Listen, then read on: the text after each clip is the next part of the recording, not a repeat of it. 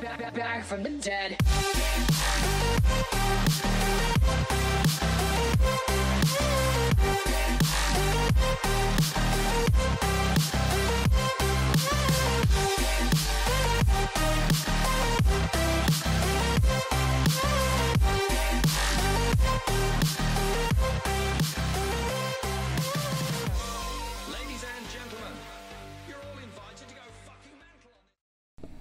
Hey guys, what is up? Welcome back to the Ghost Girl Diaries channel. We're today streaming on YouTube, Facebook, and Twitch. Wow, I feel like I forgot how to stream. It's been such a hot minute. I took a big break. I'm gonna bring in Kat. Miss CORMIER is here today.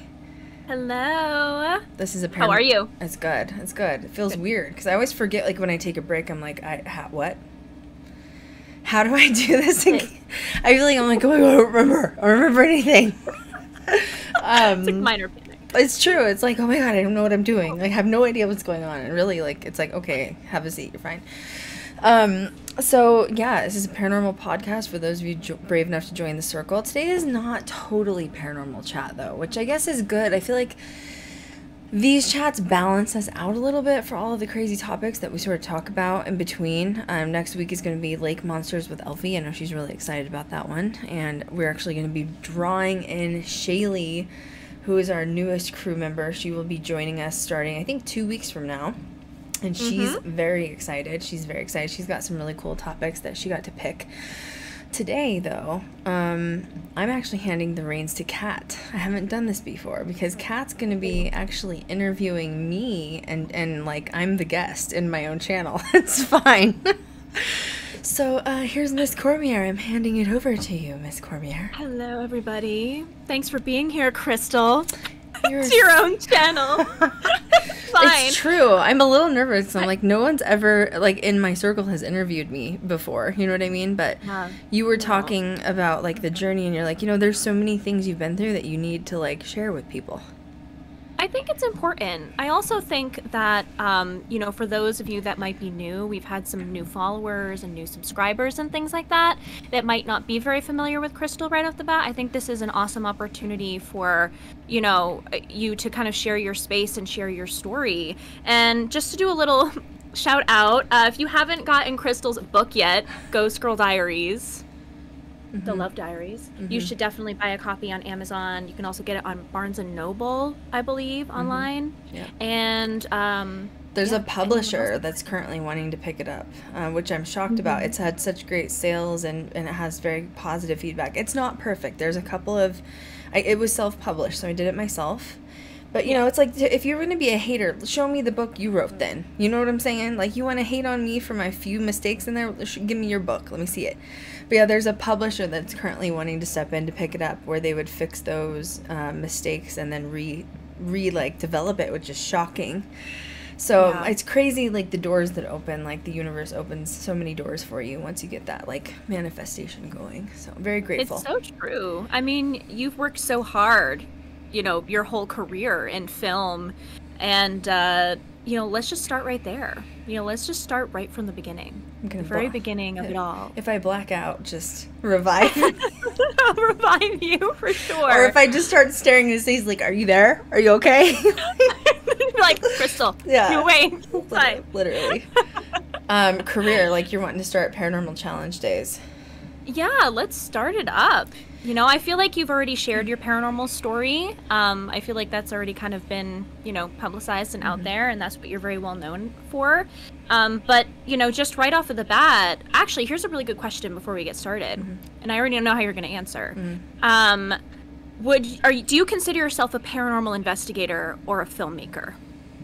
Ooh, well, both, obviously, but starting my career, like if you're talking even previous to being on Travel Channel with Paranormal Challenge, I never, ever, ever wanted to be in a paranormal group. And that is not to discourage anyone that's watching, because I have promoted paranormal groups. Like, so many people are like, Krystal, how do I get into paranormal?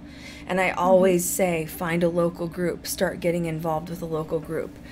That, however, was never meant to be a part of my journey. That isn't to discourage you, so let's please make that very clear. Don't take words out of my mouth. Why did I not want to be in a paranormal group? For so many reasons. I had my own, I guess, with my very small mutual friends. But if you're talking these massive groups that run 20, 30 people per group, you guys know. You've seen them online. I never wanted to run one of those. I never had a desire to be in one. There's so many reasons why. There's logistics behind it, between drama that goes on where like people fight. I've heard horror stories where it's like high school nitpicking. If you can go in and like mute all of the drama out and just focus on what you want to do, which is investigate. Another reason is a paranormal equipment is expensive. You know, like one item, a millimeter, like the good one with the rim function, you're talking $196 to $250 depending on where you buy it. So if you're having to run a group where you're providing equipment for like 20 or 30 people, how are you going to profit, like make money back? And how I've seen other people do it is they'll do like local seminars or local conferences, and they'll go sell like jewelry and crystals and tarot stuff. Like, so they make money that way, but there's really no way to make money back on it. So the reason I turned to the filmmaking side was because it's profitable. I needed to do something with paranormal and investigating that would make a profit come back to me, to not only fund me, but fund everyone involved. Have I ever wanted to be in a group and like do it that way? That sounds horrible to me, to be honest. And I don't let that discourage you, because I think it's great for people out there that didn't get a shoe in like I did with Travel Channel. But like, I would never in my wildest dreams want to run a group. It sounds horrific to me. It sounds like it would be very stressful. You'd have to maneuver working with different diverse of people, fights, drama. How are you going to make money off of it is my biggest thing. So yeah, there is a distinguishable line where I do consider myself a filmmaker, period. I am an investigator, but I am first a filmmaker, period. Mm-hmm. Yeah. And I feel like, you know, just to piggyback off of what Krystal said as well, you know, everyone's experiences are different. So definitely don't let that discourage you if you're part of a paranormal group or things of that nature, because we all need to get experience from somewhere. Mm-hmm. But, you know, running it and like being a part of a community group, you know, weird things can happen. And on Krystal's end, it's more of, she was more wanting it to become a lifestyle, mm-hmm. An attainable lifestyle, with a bigger message than just paranormal, which is also why we wanted to get into this discussion today. Mm-hmm. So yeah, let's talk about Travel Channel. Let's start from the beginning. So, I mean, I started investigating, breaking into, like, I did illegal things when I was a kid, you know, like 15, 16 years old. I was that kid. We all did, you know? Yeah. I had a boyfriend named Josiah. We're still friends to this day. You've met Josiah. Like, he was so supportive of me liking scary stuff. Like, we would lie about our age to get in haunted houses, and they'd let us in. And, like, I was just obsessed with Halloween. Him and I would go, he got a car before I did. And if we were bored on a Friday night, we were at the cemetery, like, looking for shadows and, like, creepy stuff. Like, it started that way. And then when I turned about 19, it was with Aaron from Paranormal Challenge. I've known Aaron since like 7th grade, the tall, skinny guy. We invested in just some cheap like digital recorders. And we started going to the Stanley Hotel just like constantly, because it was like an hour away from Denver. And we were like I remember the first time I got my first EVP, it was like, oh my God, this shit's real. Like, I know you've seen other people do it and stuff, but, like, when you get your first piece of evidence or that first interaction, it's just like, like, oh my God, like, the other side actually does exist and you can get proof of it. So it became, like, I can only describe it as adrenaline and addiction. It's like, it's the same as when people are doing motocross or BMX bikers or Tony Hawk with his skateboarding. Like, it's an obsession, and it, like, gets your adrenaline going. And you know, moving forward, I didn't know what I was going to do with it. It's funny because to this day, I'll like rekindle relationships from high school friends or whatever, and they're like, oh, so what are you doing, Krystal? Like, how's your life been? You know? And I'm like, oh, well, I'm a filmmaker, and I'm scared to tell them. And then I tell them that I do paranormal, and they're like, oh, well, that doesn't like shock me. And I'm like, oh, yeah. I guess I was weird back then and didn't know it. You know what I mean? Like, I feel like I tried to hide that like dark side of me a little bit. But, you know, I turned 24-ish is when I first applied for Paranormal Challenge. There was a casting call that was out on, I think it was like Twitter at the time or something. It might have been Facebook. I ran across it one day and I sent all of our information in, and we did not get a call back. Actually, like 2 or 3 submissions later, I didn't get a call back.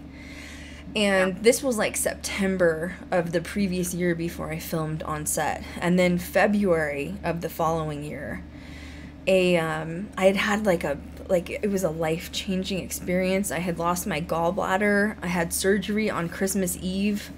And so I had this, it was like I was deathly ill over Christmas, and like it was just, I just had like weird things happen. And so when February rolled around and I saw another casting for it, I was like, screw this, I'm gonna try it again. And like literally, I remember the casting for it. I found it. I was like, it was one of those late nights, because all of us that are in paranormal are like insomniacs. Like, I'm laying in bed.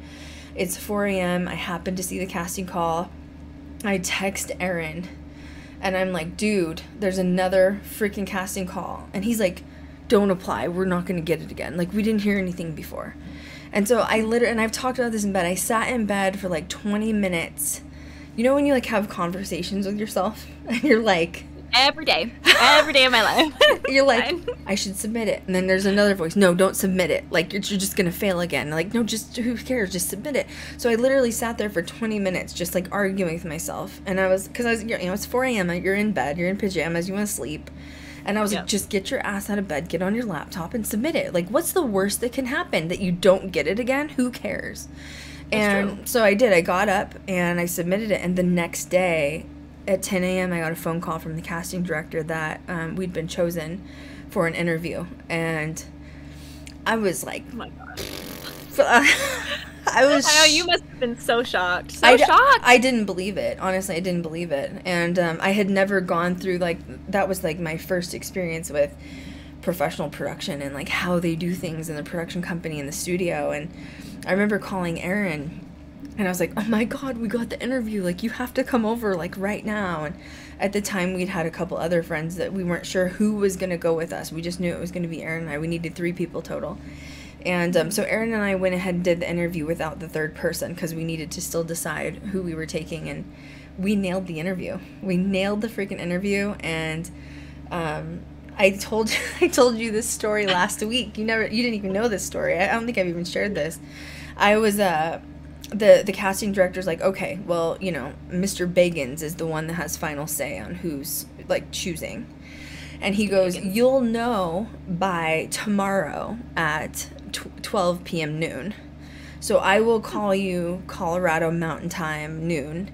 And then you'll find out if you made it or not. I was like, okay. So I woke up like a total frazzled mess. My mom was like, God, you need to calm down, Krystal. Like, you're going to have a heart attack. So my mom's like, let's just go out to lunch. And like, it was like 11. Let's go to lunch and like get some food. And I was so nervous. I couldn't even eat. I remember. And so we went to Chili's, if anyone's familiar with Chili's. Chili's are like big in Lakewood, Colorado, where I grew up. Like, bro, whatever, you know, like, let's go to Chili's. Like, everyone from high school worked at Chili's.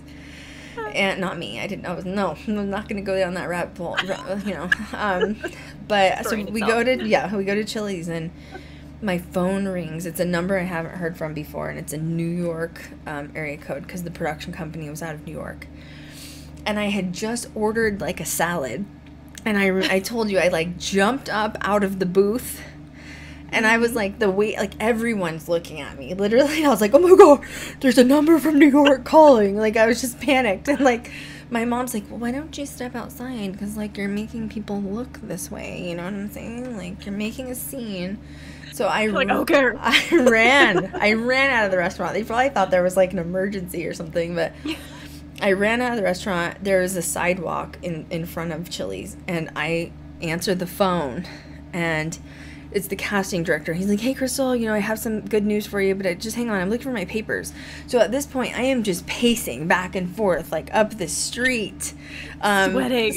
Like, just like, and he's like, wow, it's really loud where you're at. I'm like, I'm sorry. I'm next to, like, a major street. I was on Wadsworth, and he goes, well, you made it. You made the cut. And I was, like, screaming. I was like, what does that mean? He's like, you're going to be on the show. And I just started screaming, and I was jumping. I mean, people that were driving by probably thought, like, there was something wrong with that girl, like put her in a psych ward or something, you know. And so I came running inside and told my mom, and we made it. We made the cut. Yeah, it's really incredible, you know, when you trust your gut and you trust your intuition and you just kind of do the thing without really thinking about what will happen next, you know, kind of paves the way for, you know, really amazing future opportunities. And, you know, even more so when you're given that opportunity to interview and to really like put yourself out there, you know, authenticity reads. And that's something that you also have brought into Ghost Girl Diaries. And, you know, what you've built this on as well is being your authentic self.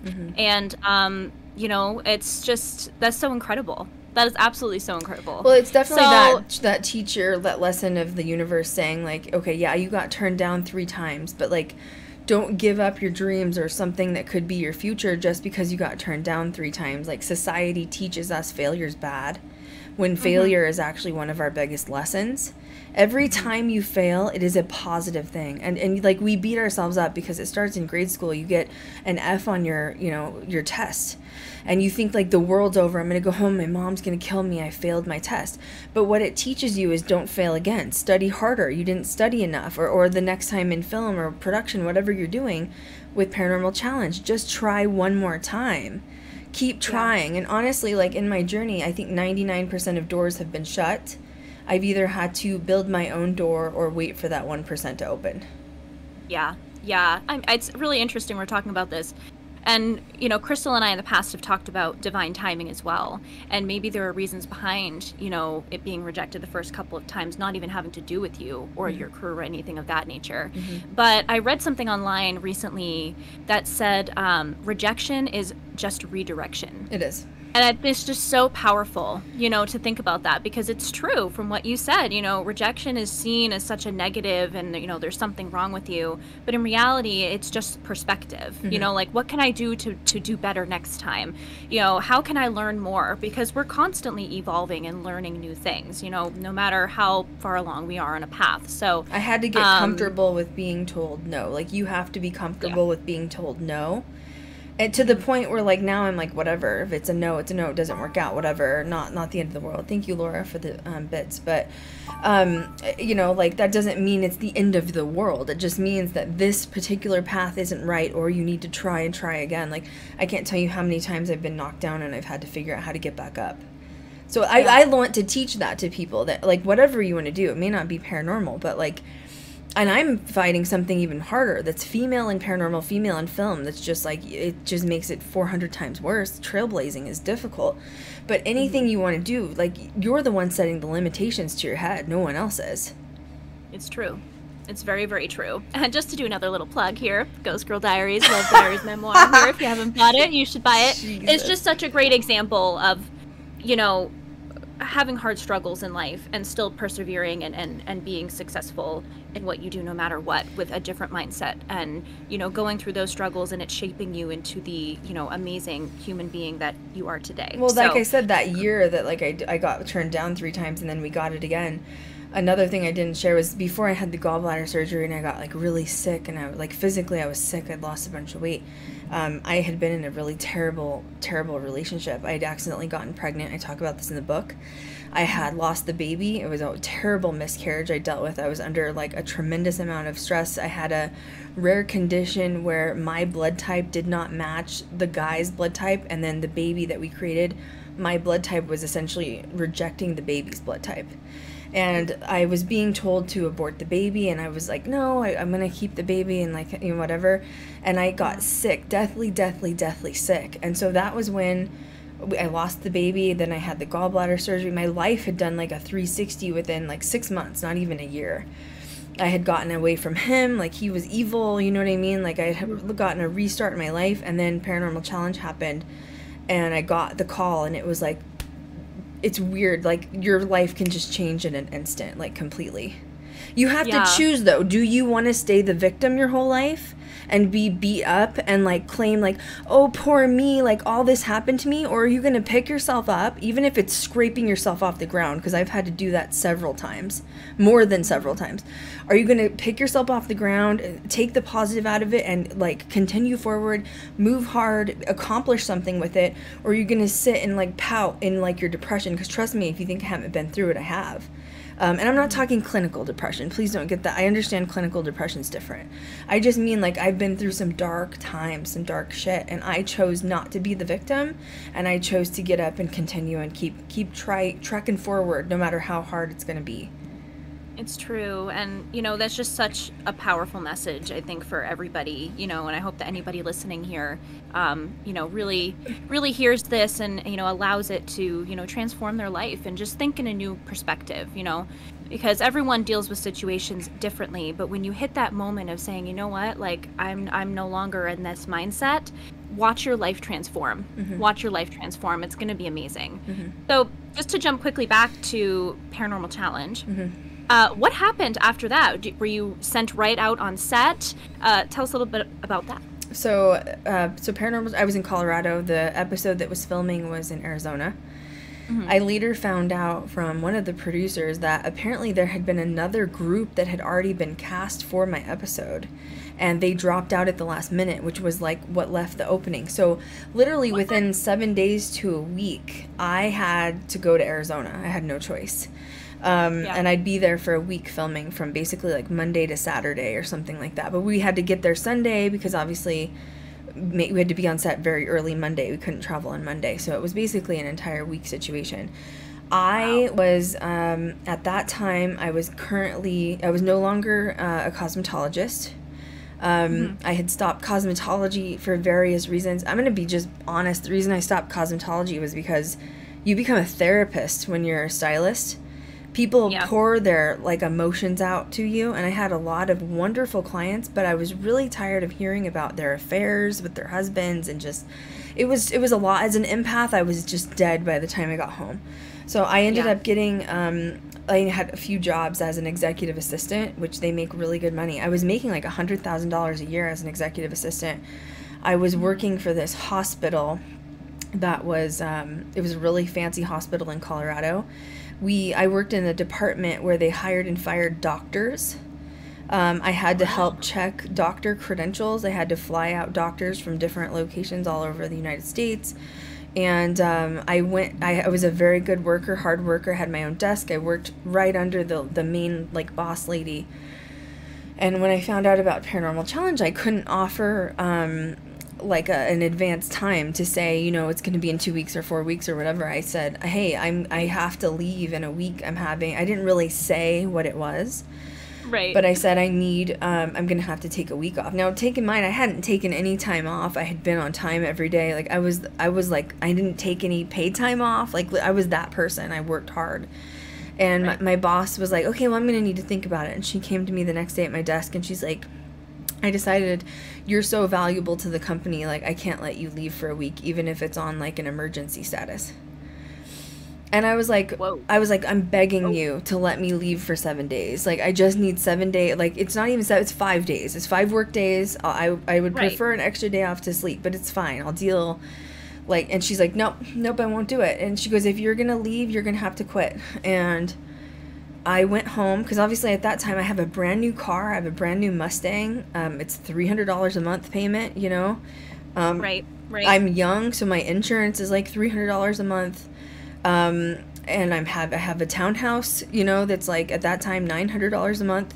Living, you know, bills. Adds up. Bills, yeah. Adds up. And I went home to I went to my mother's house, and I started bawling my eyes out, and I said, they're not gonna let me take the time off. And she's like, then you're gonna have to quit, Krystal.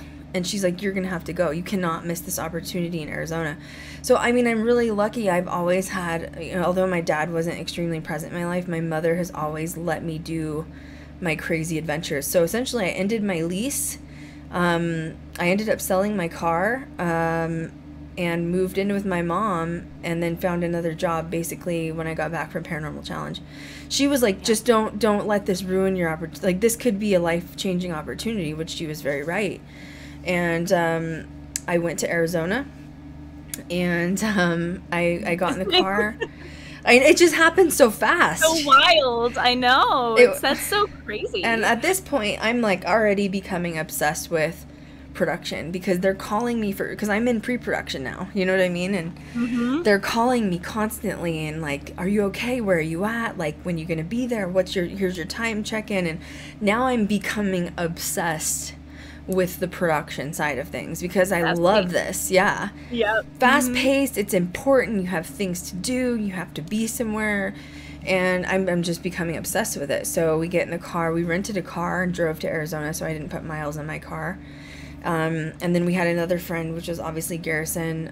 I actually met Garrison on World of Warcraft. I had known him for like 10 years on WoW. Yeah. That's awesome. And so I had a few friends that had fallen out that were supposed to also go with us, but they just couldn't go at the last minute. And Garrison came from California and met us there. And I was on set Monday morning, and it was just bam. Like, there was, yeah. And it was... I remember, like, so we checked into the hotel on Sunday night. We shared a hotel that was like, you know, a 2-bedroom hotel. It was like a suite thing. And the boys slept together and I slept by myself. And we got to set the next day. And Jerome's very strange anyway, Jerome, Arizona, because it sits on the side of like a mining town, you know, and the big hotel, which used to be it's a haunted hospital, sits like on top of the freaking like mine mountain. And I just remember driving up, and, you know, I'm like, whoa, this is so weird. And then we get out of the car, it says like cast park here, you know, and then you feel important. You're like, yes. Awesome. And then we're walking up, and there's like huge trailers of like just extension cords and cameras and lighting and, I mean, everything, and people, like PAs and producers, and like it's busy. And I was like, oh my God, I'm obsessed. I don't even know. Like, I know it sounds stupid, just seeing the cable cords, like, made me excited. I just, I was like, this is what I'm meant to do. This is what I'm meant to do. Yeah. It was like the catalyst to, like, your future and, like, you know, where you're headed now. So, you're on set. I'm going to do a little spoiler alert for anybody that hasn't watched Paranormal Challenge. I'm sorry. Your team won. Yep. How was that feeling? We kind of knew that we had won already. Because there was like a debacle that was going on behind set. Everything that you saw was like legit. Like, we had to get our own evidence and gather it.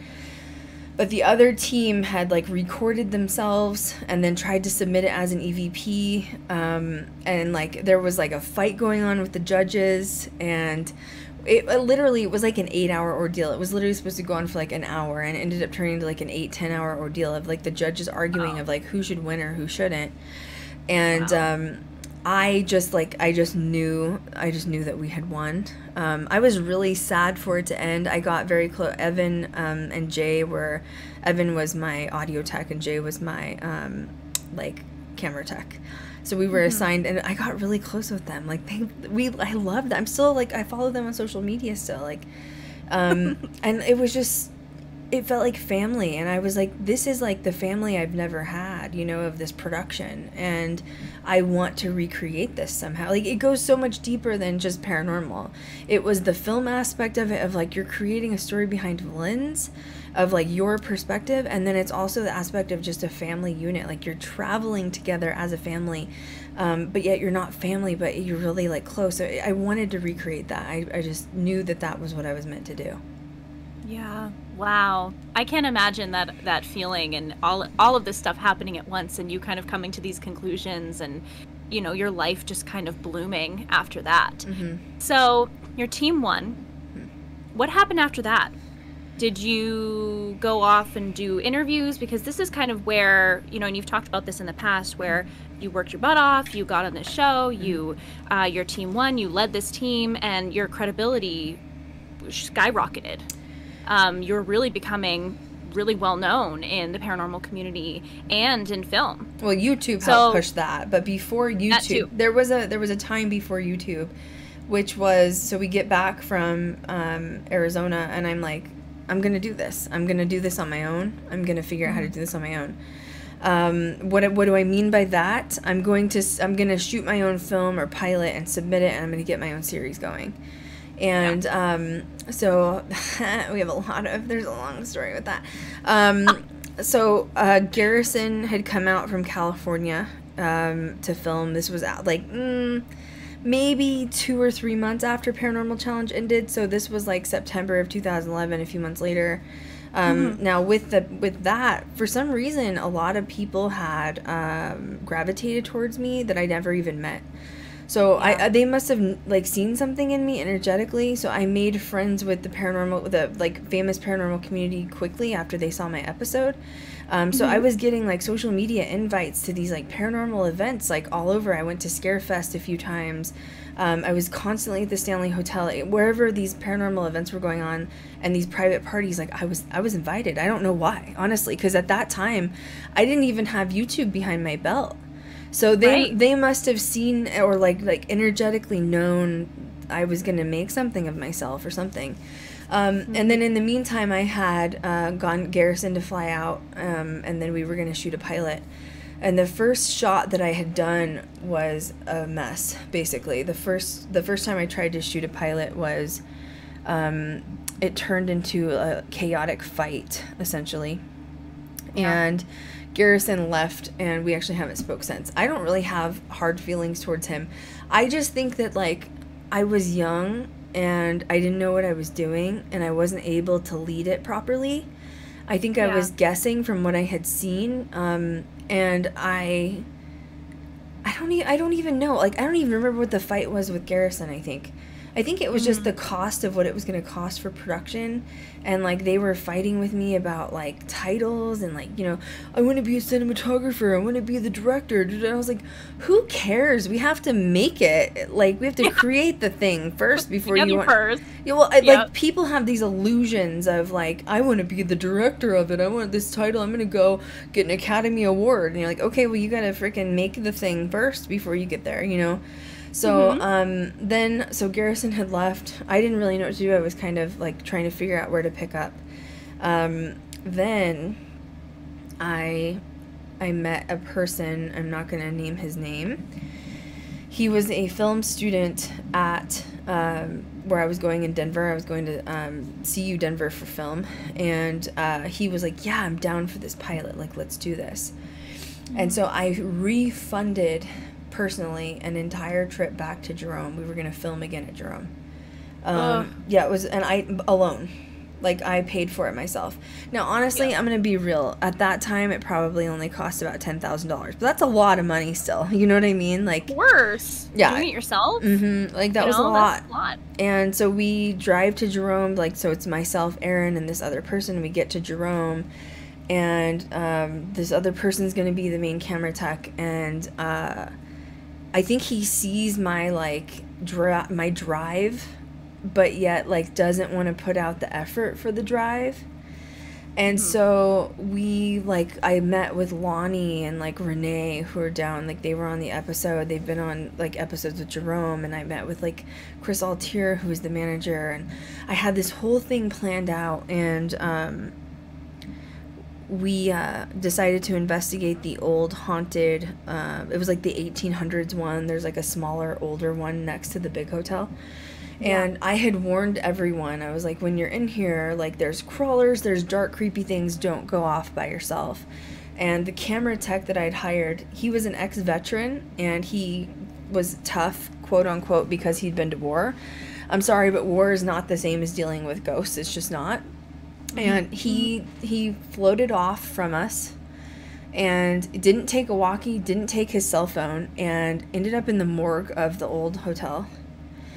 And we couldn't find him for 2 hours. When he walked in the morgue, he went in the body freezer. Now, the freezer doesn't still work, but the lock does work.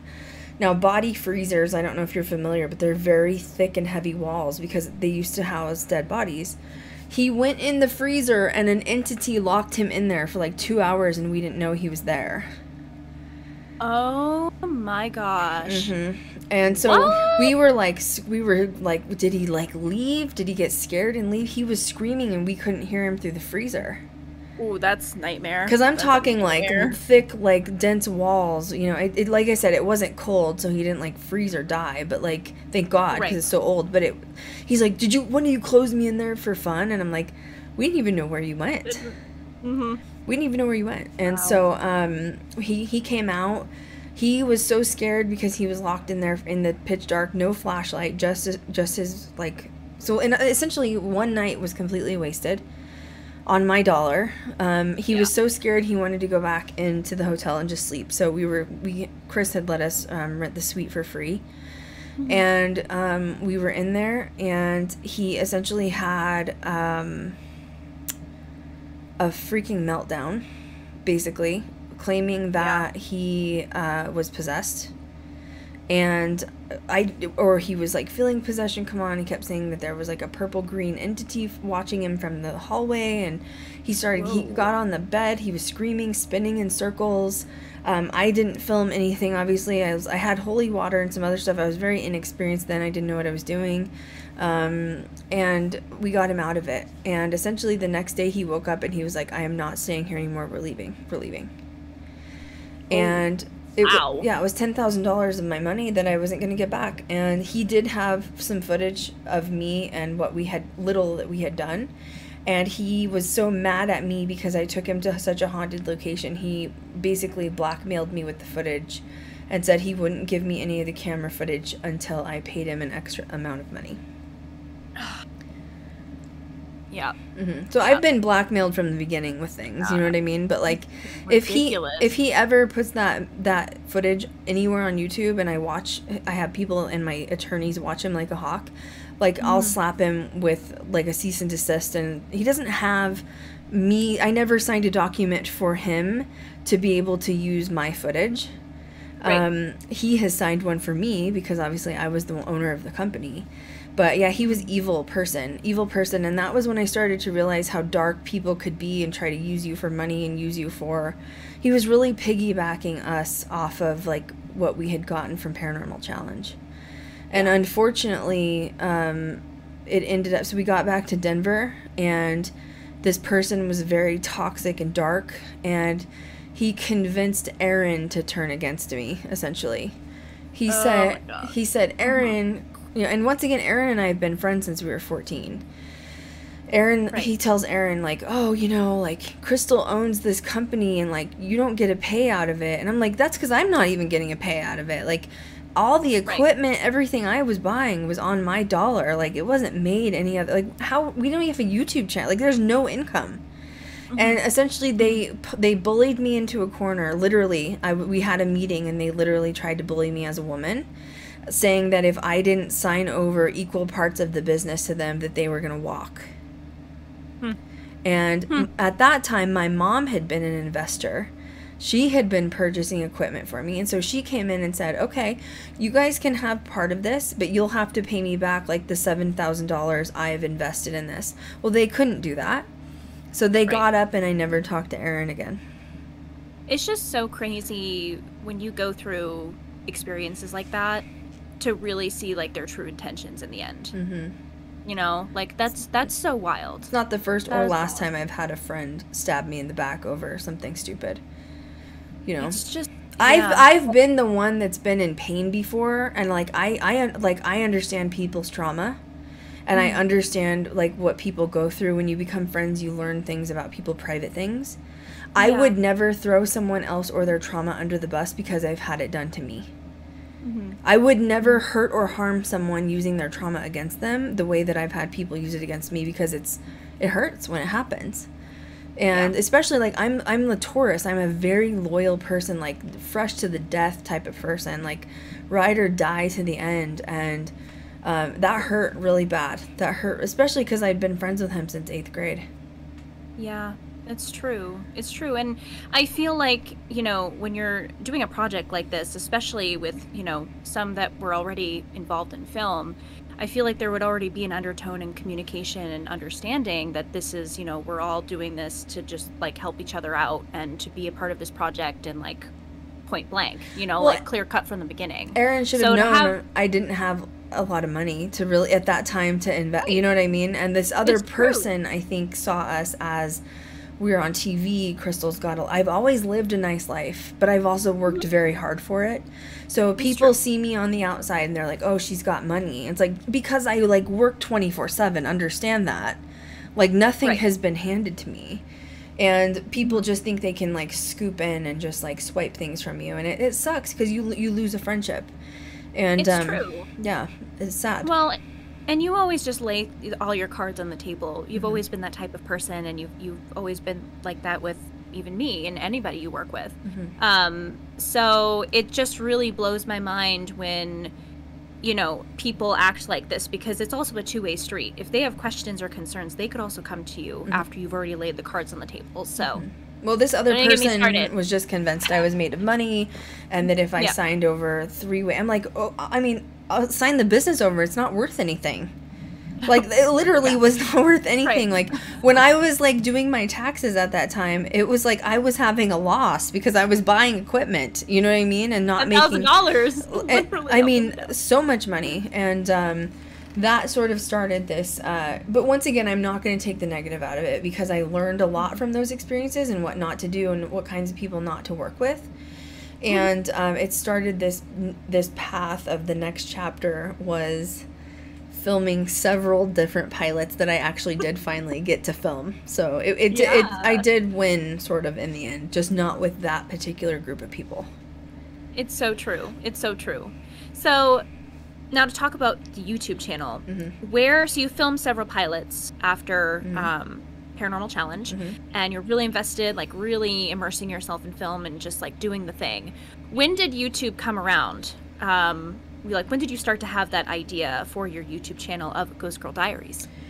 I made another couple of friends at film school that were like really dug the paranormal thing, and one of the pilots is on our channel. Matt was someone that I had worked with. It's on, I think it's under Gold Camp Road or something like that. And, you know, Matt and I were friends. We no longer speak, and we don't speak because he wanted the title director, yet he had no experience with paranormal. And once again, I was just sick of the titles. Like, why do we have to have titles at this time? I just want to shoot this and get it done. Like, you're going to do camera work. Can't you just stick with that and then let me decide how it's going to unfold, or like what the storyline is?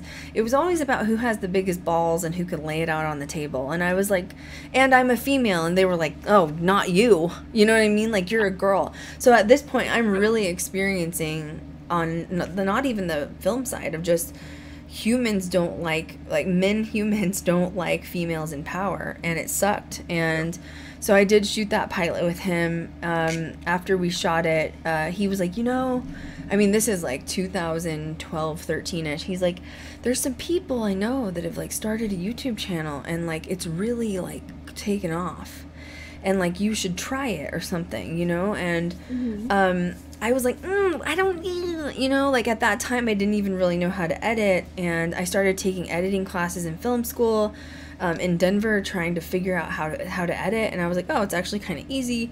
And I started the YouTube channel in about 2013, just on suggestion. I don't know, it just happened, you know what I mean? Like, my original videos you'll never find them. They are burning in hell somewhere. And I hope that they never come out. Like, I hope to God nobody downloaded them and they pop up. They were horrendous. Like, you blew them up. Oh, they're gone. They're literally not even on private on my channel. Like, they're deleted. To be fair, though, I mean, we all start somewhere. Yeah, oh yeah. You know, like, it's okay. Like, we get to where we are now based off of, you know, the steps we took to get to here. So. I don't even know, like, we were going to post the pilot on YouTube for sure. And I was fine with that, but then I was like, but like I started researching YouTube, and like, you have to upload consistently, and I was like, what am I gonna do? And so I started talking about like my experience with Paranormal Challenge, being on set. Let me tell you, my first videos, I am like actually literally sitting at like one of those $30 Walmart card tables. I have like a backdrop up, but it's like literally like a piece of fabric with like sequins. No lighting. I was like not confident in myself. I'm wearing a hat. You can like hardly see me. I'm like literally like this. And they blew up. I don't even know how that happened, honestly. I don't even know how it happened. And Amazing. so then it started going well, and I was like, oh my god, I have to like do something better. So I like started morphing it slowly, and then it just became a thing. And then slowly I ended up like getting rid of those old ones because they were just so bad. But like honestly, practice makes perfect. Me practicing in front of the camera made perfect. Me practicing using the camera made perfect. Me practicing editing made perfect. Like there's a reason for the journey of like how it sort of unfolded. So yeah, it just became a thing. I don't know how. I don't know why. I don't know how. That's so amazing. So when did you start to see, like, what video was the one that kind of like skyrocketed your YouTube channel? Like what kind of I guess like theme did you end up going with your channel? So Ghost Adventures, I was doing like reviews on Ghost Adventure. I don't even know where that came from either, because that wasn't even my original videos. Like once again, you'll never see my like OG videos. They're gone. They're gone. And I hope that they stay there. Okay. My Ghost Adventures videos, like I think people like, I'm just gonna say it because like there's no filter. I think people enjoyed that I was tearing Zach apart. Yeah. From like a production standpoint, because now I'm in film school, like I'm training, I've been hired on set like in Denver for different productions. Like I really like have this down, like I've got this down. And I'm watching some of his stuff and I'm critiquing Ghost Adventures, and he actually appreciated it. He'd reach out to me and be like, you know what, someone's got to keep me in check. And it actually, I think in the end made him a better filmmaker, because he would watch my reviews and he would apply things that I saw that were a problem. So it was very interesting dynamic. Most people get like offended by that, but he actually took that information and like ran with it. But it was sometimes you need an outside perspective to like freshen it up, spruce it up, you know? I agree. Well, and I think it was different perspective too, because it was like a female in paranormal. What is this? This is kind of new, and she's very...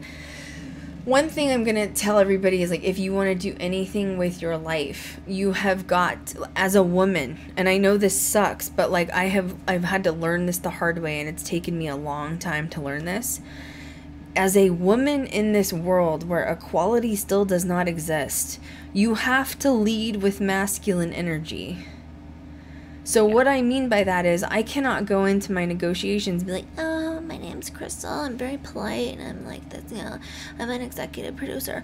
No, I have to go in and be like, hey guys, what's up? I'm Krystal, this is what I've done, this is what I have, this is what I want, what are you going to offer me? Because that's how men do deals. I had to learn how to talk like a man. And you know, it does, it sucks, but like, you get more respect that way, especially from men.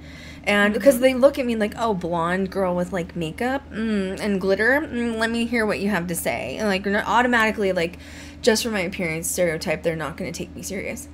Right. But yeah, YouTube just blew. I don't know. Like, and then like I did a video about Paranormal State, and that one blew up. And then I did another video about Nick Groff getting fired, and that one's almost at 1 million views right now by itself. And People are still commenting on that one. Yeah, I don't know. I really don't know what I did, honestly. Like, I don't, you know, and you look back, and I really hope at the end of the day that it's me that people liked, and that's what kept them coming back. It wasn't necessarily what I was saying, and they were like, you know what, this bitch is smart. Like, she has a lot of good things to say, and I hope that was what kept bringing them back. But I think everybody, especially people that are OG, like, they've seen me evolve from, like, where I started to, like, where I am now. Yeah. And that's what it's all about on any journey, is the growth and looking back and saying, wow, I've evolved so much, and being proud in that moment. And it's, again, like, you know, authenticity reads, and you were speaking your truth and critiquing from your standpoint, very just like point blank and no wishy-washy. It is what it is, and that's fine. And I think people really resonated with that. I think people were kind of shocked, because in a world of, especially with women, where we're made to feel like we need to, like, you know, bow down or be nice or be kind or whatever, you know, you're like, no, screw that. I'm going to speak my truth, and this is my take on it, and no hate, but this is just from a film perspective. And yeah, it did. It skyrocketed. Well, I had studied too, like, different paranormal shows while I was in film school in Denver, and then I obviously transferred to Las Vegas to finish. But I was talking with some of my professors and stuff, and they were saying, like, you should, you know, compare different shows. Like, different shows do different things, and what kind of, you know, like, you not only know the, like, production side, but you know the paranormal side, like, mute the two. And so they kind of gave me inspiration for it. But I remember saying, like, you know, the biggest EP in the business, the best show. Whether people want to, you can say you hate Ghost Adventures, fine. It's still the biggest, best show in the business. He is the biggest shark. I have to jump in the pool and fight the biggest shark. That's the only way I'm gonna get anywhere. Right. I have to go straight for the top. I can't, like, I don't even care about all these little ones. And I think that was like really resonated with people too, to be like, oh my god, she's like, a lot of people give me shit like, oh, you just support Ghost Adventures. No, first of all, people wanted to see those reviews, and second of all is that I was critiquing it. Yeah, it was not always positive, believe me. No, of course not. You were speaking your truth.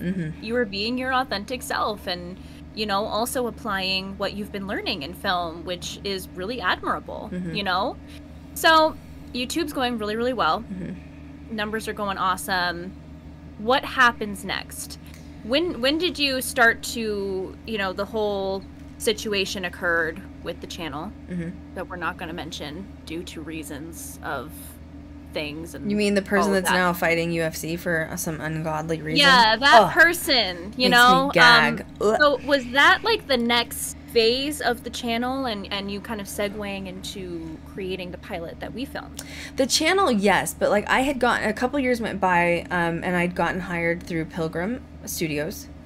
They actually gobbled a bunch of us up. It wasn't just me, from like Paranormal Challenge.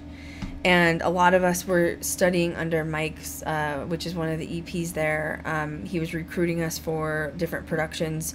He was picking our brains for what kind of productions we wanted to do. I was helping with on the creative end. I think he also knew that I had worked with Zach and wanted he was using me, you know, for like, he wanted Zach's knowledge. At the time, I didn't know that because I was young. And he created like a new series that I was supposed to be a part of, which was Killer Contact. There's no shame in saying that. I got a contract. My next major contract deal was with Killer Contact, and I was supposed to go to Europe for like 8 weeks and film. And he had hired some people that were doing some questionable moral things, such as Greg, who was on another episode. He was on the ship episode of Paranormal Challenge. Greg was wanting to like taunt the spirits by using a noose, and I just thought it was really disrespectful. I'm just to be honest, Greg was a misogynistic ass, and we didn't get along. And I don't have a problem saying that because I've said it to his face. And I was like deathly afraid of leaving to film with him for 8 weeks because I was going to knock him out at some point, because it was just like, he was constantly just badgering me about being a female in paranormal, and like I was a wuss, and he used like derogatory terms. And like, I don't tolerate people talking to me like that. So it was more than that. Like, there was a lot of it, just like, you know, as much as I like enjoyed and I learned when I was with Pilgrim and working there, and I loved being in LA, it was like that gut instinct of just knowing this is not meant to be your next step in your path. And and that's sad, because like not a lot of people get offers for that kind of contract, you know. Like, I just knew it wasn't right. I just knew it. I'd been on the phone crying for like 2 days, like talking to all my friends and like mentors, what should I do? And the day before I was supposed to leave, I cut my contract with Pilgrim and I left. Yeah. And then I kept going with YouTube, like, and then I was getting, in the meantime, I'm still getting hired while I'm doing YouTube, and like the channel's growing and getting bigger, and it's getting notoriety from people, and I'm getting hired to do like these side gigs, and I'm going to LA, and like I'm even doing editing gigs, and I'm like involved with I'm getting paid for this, and I'm like, yes, like this is, I wanted to become freelance, but like I didn't even have to try anything, you know what I mean? Like, and it just kept going, and then I kept the channel going, and I had met Blake in between, who, I mean, people don't even realize I was married the whole time I was on YouTube. I keep my personal life extremely private because it's nobody's business. I don't want anybody to know. And he helped fund some pilots that did fairly well. But once again, I ran into some other hiccups, not with him, but with people that we had hired. I hired one person, let's go back and start from the beginning. I hired this one guy that ended up showing up to set with drugs. And at this point, I'm taking the production pretty serious, and so I had to send him home because he brought drugs to set, and I was like, you can't do that. Like, this is not, we're borrowing this place to film at. You can't show up with drugs here, you know, like, Then I had this other girl that was a lesbian, which is fine, no problem with that, but she always had drama going on with her girlfriend. I'm talking like her girlfriend was involved in like violent fights, and like they're bailing each other out of jail, and I was like, I can't do this. Yeah. So I had to let that person go. Then move on to the next one. I hired this one girl, and she like tells me out of the blue, she's like, oh, I'm a recovering heroin addict. And I was like, would have been nice to know that when I interviewed you. And I was like, how long have you been like sober? And she's like, oh, forever, like 3 weeks. And I was like, 3 weeks sober, okay. Like, I'm just, you know, like this could ruin things for me. And then I hired this other girl who I loved because she was a mixed race, but she started posting drug-related stuff on her social media, and I'm trying to promote the pilot, and I'm scared that, like, production companies are going to watch her social media, and I'm scared that I'm not going to get signed just because this person, like, is reckless. And I confronted her about it, and she was basically like, I don't care, I'm going to live my life and do what I want. So I had to cut ties with her. So I've had a lot of, like, trials and tribulations with people. The same thing I have learned up until this point with people that are no longer with Ghost Girl Diaries is this lesson. They think that fame comes instantly. They think that they're going to sign with Ghost Girl Diaries and it's going to get signed, and you don't have to even lift a finger, you don't have to help in any way, shape, or form, and you're going to get rich and famous overnight. And that is not how this works. It's not how it works. A lot of hard work. Yeah. It's a lot of hard work. And, you know, when you're working in a team environment, like anything, you know, everyone is kind of expected to do their part. And, you know, not that that's going to be an overhaul and like overloaded with work. But, you know, a little bit goes a long way when it's spread between a lot of different people. And when it's not, that's when things become really stressful. And it's almost kind of like an energy of feeling taken advantage of is kind of how it would make me feel. But yeah, it's so wild. But it's part of also, you know, look at your journey and how much you've grown and the experiences and the opportunities you've had. And you've talked about this in the past too, where, you know, you work hard and it looks easy to people on the outside, but it's not. That is not the actual reality of it. And of course the experience is fun while you're filming and everything in between and after.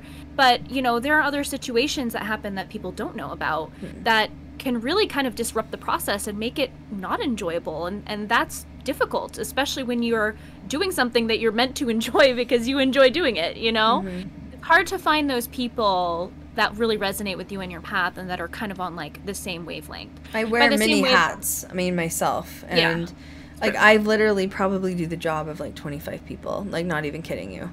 And it's tiring. And so then when I have someone that's on, that's like dead weight and baggage, I'm tired and I'm done with it. I'm tired. You know, like and if you don't understand like how the production thing works and like how teamwork orientation works, then you shouldn't be here. Right. You shouldn't be here. Absolutely. I'm not trying to do a little thing, you know, like I was actually talking to Blake about this the other day because I was telling him about contracts and like negotiations and stuff, and he goes, you know, here's the problem, Krystal. He goes, you know, you've had contracts. You have had 30, I have probably not 30, that's probably exaggerating. I would say I've had 15 to 17 contracts with different production companies, okay? Like, not recently, like, throughout my career, okay? And the reason they've fallen through is so many different reasons. I cancel them, they cancel them, whatever, okay? Now, a lot of people would be like, oh my God, like, you're ungrateful. You have that many contracts and you still don't have a series? And Blake said, that's because you want a prime series. You don't want just, I don't want to just become another Morgans of Shepherdtown or whatever, Shepherdstown, or, you know, just like a fly-by-night 2-season show. I'm wanting longevity. Do I want to go as long as Ghost Adventures, 22 seasons? Hell no. Hell no. That's exhausting.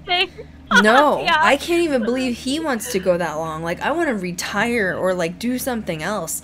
Like, no way in hell do I want to go on 22 seasons. That's ridiculous. Honestly, I think he should have retired at 15 or 16, but good for him. But, like, you know, the point of it is just, I want longevity. So I have always shot for extremely high goals. I want very high goals. I'm very specific with what I want. And that's why I've had so many contracts, is I wasn't specific with what I wanted. Yeah. The universe will give you what you want. Manifestation is real. It exists. You have to work for it. You can't just think of something and expect it to show up. You have to work for it. However, if you're not specific, it will show up the way you requested it from the universe, which is why I had so many contracts that were not right for me. They weren't right for me because I wasn't specific enough. And to be honest, at some of those times, I didn't know what I wanted. Exactly. And they were just stepping stones for more growth and learning. You know, it's one of those things, like you said earlier, like, you don't really see them as downfalls anymore because it's led you to where you're at today and with the knowledge you have today. It's crazy. It's hard to find a group that resonates kind of at your level and your energy level, you know, of just like team or like legitimately team oriented. Well, I got like Kat's amazing. She's helped me more than anybody. Kat's been involved in negotiations, which I think would be interesting to touch on that too. Elfie, it just knows. Like, Elfie's great. She does our research. She's been involved. She's 36 episodes of Paranormal State under her belt. Like, she's our elder. She knows. Like, she's the Zen one. Like, she's got it down. And then Shaylee, she's hustled and she has a huge following on social media. She understands the entrepreneur life, where a lot of other people that were involved didn't understand that and didn't understand what hard work meant. And it's been really nice to have people. It's been crazy because, like, Shaylee's been involved since March, and I've been distributing, like, workout to all of us kind of evenly. And I haven't had a problem. And it's been so weird because it's like, I don't have to go behind anyone. I can trust you guys that it's going to get done, and I don't have to question it. And that's that sense of community, belonging, and family that I've, like, wanted to create since I was on Paranormal Challenge. It's so true. And, you know, I feel like through all of the hardships, you know, this is eventually what it manifested into, was exactly what you were looking for. And, you know, it's, your vibe does attract your tribe, for sure. And you've just got to weed them out. You know, just got to keep going through the process. But, you know, this journey hasn't been easy, though. Like, I can admit that I've had some times where I've literally, like, been suicidal and I've wanted to die because it's been so hard. You know, like, I recently, you know, we took some time off. We have been, I've said this before, we've been in negotiations for the past 6 months. Negotiations are now coming to an end. Positive outcome, but we're not going to talk about it because I think that there's people out there that would wish us to not succeed, and so I'm not going to allow that energy to interfere with us. However, I did take a few weeks off because negotiations have been very stressful, and Kat's been involved with them. And the last, like, 3 or 4 weeks, I lost an aunt. I lost my professor, who was, like, my number one, like, go-to. Like, he was so supportive in my life. And then I had a family member that almost died on my dad's side, who was in a really horrific car wreck. And it wasn't just one thing. It was, like, compiling, and it was like, we're so close to tasting success, yet I got so depressed, and just, I mean, I wouldn't have a plan to do anything, but I just have moments where this path has been so hard that I just don't want to be here anymore. And I mean that in a sense of, I don't support suicide, obviously, and that's not, and I've been in and out of therapy because this path's been so hard, but I have hit so many walls over and fucking over where they tell me, you're a woman, you can't do it, you're a female, you can't do it. Why does it matter what my gender is? Like, I was even comparing it to Kat the other day of, like, no hate to the Tennessee Wraith Chasers, you know, but they've had quite a few seasons. They have the show Haunted Towns, and they did something else. But, like, let's be real, they don't dress real nice. They're southern boys that are, like, farm boys. They have ripped jeans, pilly shirts, holy t-shirts, and, like, you know, old, like, flannels, worn out hats. They talk southern. They're like, we're gonna go get us some ghosts and blow those ghosts up. They got a show, okay? We didn't get a show because we get picked apart. When I submit our information or our stuff to go into negotiations, they pick us apart piece by piece. Kat almost got cut in negotiations in January from a different negotiation I was in because they didn't like her social media. They didn't like her social media. There's no reason for it. Why? Look at the Tennessee Wraith Chasers. How did they get signed so many times in so many shows? Like, nobody picks them apart because they're men. Yeah. Chanel, I wasn't going to get a deal when Chanel was involved. Everybody that I had been in negotiations with when Chanel was involved, they didn't like her teeth. I swear to God, I'm not kidding. They wanted her to go get her teeth completely redone with veneers. Who has the money for that? That's $70,000 for top and bottom. You want me to wait for her to go spend $140,000 on her teeth and then you'll sign us because we're women? Like, the unjust in this is just unbelievable. Or like, or constantly, Krystal, you're going to be signed and nobody else. That's not the point of this. That's not the point of this. And so, I mean, I've hit so many blocks. There's sometimes, like, I just haven't wanted to be here. Because, like, I don't want to just be a YouTuber for the rest of my life. That was never the goal. And yeah, if you're ever thinking of, like, ending your life, please go get help. But, like, I never got to that point. It was just depression of, like, I am never going to obtain my goal because I just keep hitting wall after wall. Because I have a vagina. Like, straight up, that's the reason. I see all these other men getting signed and these shows and these series coming out and, like, always a male executive producer. And when I'm trying to get in there, like, the only reason Amy Bruni did it, which I give her mad props for, she funded it herself. She had enough money from Ghost Hunters franchise that she could fund it herself. You get it, girl. I, however, am not a millionaire. I cannot fund it myself. So in order to negotiate with a studio, with a production company, with investors, you have to ask for millions of dollars. And they literally say, I don't like Kat's social media, no. Oh, I don't like Chanel's teeth, nope, sorry. Oh, we'll take you and nobody else. But then we want 51% control of the company so that we can turn it into another cheesy paranormal show that everybody effing hates because you're a woman in executive producer role that's in control and we don't trust your outlook. Period. And imagine, like, you get expunged, like, you get tired. You negotiate with every production company, and you're just like, I'm hitting wall after effing wall. Nobody's listening to me. Zach went and got Ghost Adventure signed. He did a pilot. He shot with Aaron and Nick. He took it to 2 agents. One of the agents shut him down. The other one signed it immediately. You know what I had to do to get the series signed? I had to have 10 years of YouTube under my belt, 170 shows, a podcast, a successful Twitch channel, a book, and everything else in order for them to want it. Why did it take me having to serve an actual product on a freaking platter in order for someone to pay attention to me just because I'm a female? Right, because you're a woman, you have to prove yourself, and that's bull crap. It's not fair. It's not fair. It's not right. It's not right at all. It's just so crazy even to just, like, think about the journey and the hard work and the blood, sweat, and tears and money that you've put into, you know, not only the project that we've been working on, but also before this. Like, hundreds of thousands of dollars. Lots of money and time and, you know, broken relationships and trust. And, like, it's not an easy road. It's an ugly road when you have big dreams. Well, and you've always been really transparent about that. And when people know your success or know how much work you have put into things, they want to take it from you. They want to piggyback off of you, and they want to put you down. Yet they wouldn't be able to put in the same amount. Where's your 170 videos on YouTube then? Where's your millions of views that it took me forever? You know how much money it cost me to get the podcast running? Like, then you do it. If you can do so much better, by all effing means, the door is open. Do it. If you can do it better than me, by all means, please do. You know, like, I've always supported women in film, but like, people don't understand is, like, the female executive producer, the only one involved is Amy Bruni, and she does it great. But like, I want a hit, successful show season after season, and that does not exist right now. And that's because it's ran by men over and over again. It's true, and, like, you know, you're here to create a whole new opportunity for women in film and in paranormal and, you know, all of the above.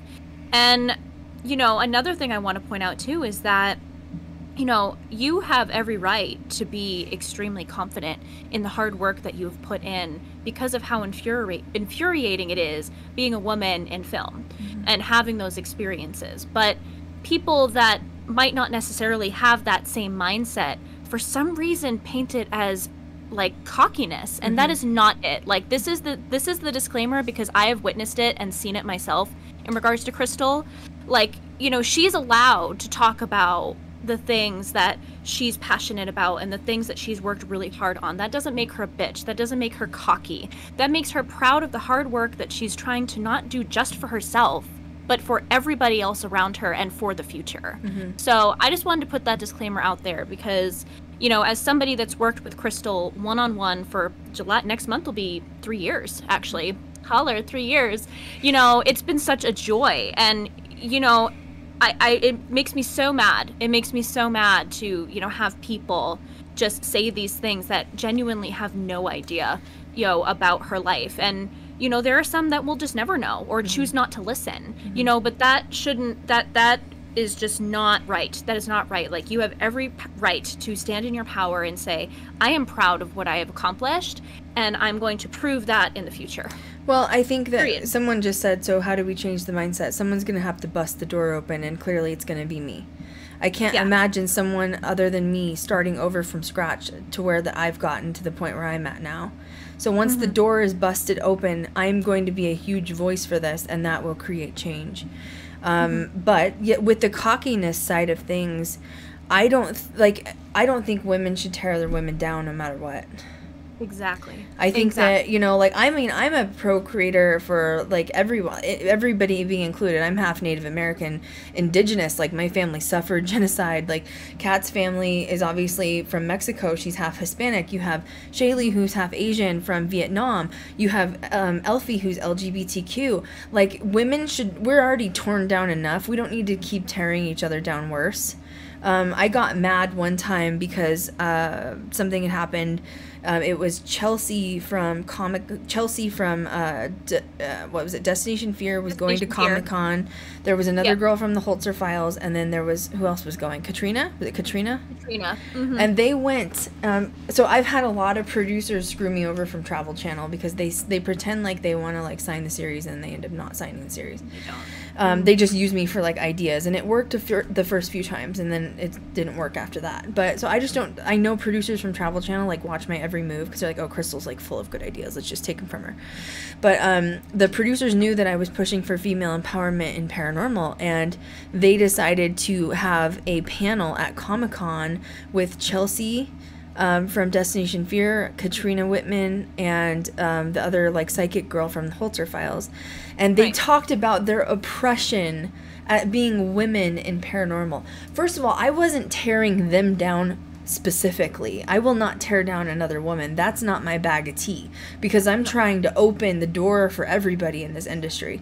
However, if someone should be talking about who has suffered trying to make something of themselves in paranormal, I don't think it should be Chelsea, who her brother's Dakota, who got in with Ghost Adventures. Holzer Files Psychic is related to Holzer, so she didn't suffer getting in. And bless Katrina's heart, but my God, she's been on more series than I can count, so she's okay. She's taken care of. You want to talk about someone, a female in paranormal, actually suffering and trying to get somewhere and get the door open? Let me tell you a thing or two. That's what I was mad about. It wasn't them specifically. It was that Travel Channel set them up for my narrative when I have been the biggest outspoken person for women in paranormal for years because of what I've experienced. It's true, and it's no secret to anybody, and to, you know, those of you listening and have followed GGG for so long, that, you know, Travel Channel has a habit of taking some of Krystal's ideas. A habit. It happens constantly. Jesus. Constantly. I should be an executive producer for Discovery at this point, not even Travel Channel. You really should. You really should. It's just wild, you know, and yeah, it's not to discredit, you know, those women and their experiences, but, you know, the fact is the fact. You know, they have their shows. Krystal's still hustling after creating an empire already to create it, you know? I mean, it blows my mind. It blows my mind. So after, you know, the Paranormal Channel, like, blew up, it was great. You know, he who shall not be named, that, you know, is came along. The Laho with the gun, with the pahal, if you know who I'm talking about, because I will never say his name again, because I really don't care whatever happens to him, honestly. But I literally, like, I haven't made income on the channel since. Yeah. I have. You've seen my AdSense, like literally, you've seen my AdSense. Yeah. So I am considering making a second channel at some point. It's not going to happen right now. Just where we'll start uploading there and start. I think that the algorithm is so squashed, like I can't find. It's just it is what it is. We're going to use TikTok to try to build, and we're going to go from there. But then after that. Yeah, when did like the pilot like idea come into play? So like you had the YouTube thing going on, you know, the whole thing with Paul going down. When was your idea sparked to create like a crew and like a team? That's when I come in about 3 years ago. Don't say his name. Say Paul, okay? Like Paul. Paul. I can't believe he's doing UFC. My God, he wish he'd go away and just not come back out. You know what I mean? Like he's never held accountable for anything. Him and his brother, for that matter. Oh gosh, yeah. Which, by the way, I'm gonna go to that forest someday, and I'm gonna film there, dedicated to that mofo. Okay. Without filming a dead body. You know. Oh my gosh. So the next phase was, you know, the channel tanked, and I lost money. I just lost a lot of money. Like I wasn't making income off. I haven't made income off the YouTube channel in years, honestly. Like $100 here and $100 there, but it's been squashed since. So I was like, okay, next step is I feel like this is the universe telling me to find the right people in my life and to like move forward and do the thing, do the legit real thing. And found the people that, you know, 2 people are no longer here. And I decided to go shoot a pilot. At the time, I was going through some really heavy things at home that nobody knew about. When, you know, when we did pre-production, we planned it, we found the location for the pilot, we get ready to go. And simultaneously, the universe was like, let me give you a bunch of really hard things that you have to overcome while you're shooting the pilot. It's no big deal. And if you accomplish this, maybe you'll get like something on the other side. So essentially my mom almost died 3 times. Now, once again, this is as we're shooting the pilot. We're getting ready to shoot the pilot. My mom has a triple bypass. She has horrible health issues. She's in the hospital constantly having surgery on her deathbed. She is the only family I have left. My mother is my world.